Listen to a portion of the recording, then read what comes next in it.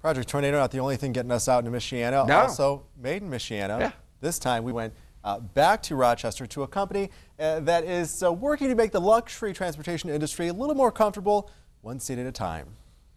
Tucked somewhere between Leaders Ford and Rochester sits Freedman Mobility Seating, a company known for making some of the most top-of-the-line seats in the transportation industry. The focus in this market is really high-end, luxury, comfort. Christy Nunes is the company's managing director. She took us on a tour of the facility to fill us in on how these seats are made.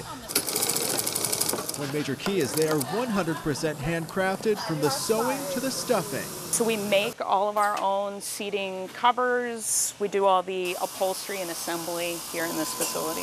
Sales manager Dave Dygert says that personal touch is key to selling to the wide variety of high-end clients they serve. Primarily for either personal transportation or luxury shuttles type things, used for gated communities, casinos, cruise ships, anybody that wants a little more upscale type bus. They also make a second line of handicap accessible seats. We make a seat called the fold-away, where the back folds down and the whole thing folds up against the wall to make room for a wheelchair passenger. In all, the 35 employees crank out roughly 200 seats a day, a number they hope to increase as production takes off. In the 3 years we've been here, we've grown the facility and doubled the number of jobs here. And we want to continue down that path, bringing more jobs to the community and bringing gainful employment to the people in Rochester and the surrounding communities. It's a people business. We don't have a lot of heavy machinery.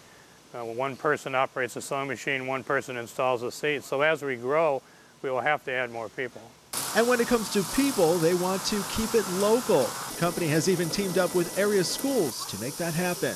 We've partnered with some of the local high schools and vocational programs to develop programs that would teach people that want to get into manufacturing the right skills necessary to come into an environment like this. An environment they hope will continue to thrive for many years to come, putting out even more products made in Michiana. What continues to amaze me about these stories is when we are driving there down the winding, curving roads through the fields, and really almost the middle of nowhere, and then there's just a warehouse, and they're making seats that are in luxury vehicles all over the U.S. and Canada. Yeah, it's just these little gems that you don't expect to be where they're at, because everybody assumes that since we're so close to the Chicagos and the Detroits and the Indianapolises that everything's made somewhere else. But we find that all these cool places around here where everything is made right here. It's excellent.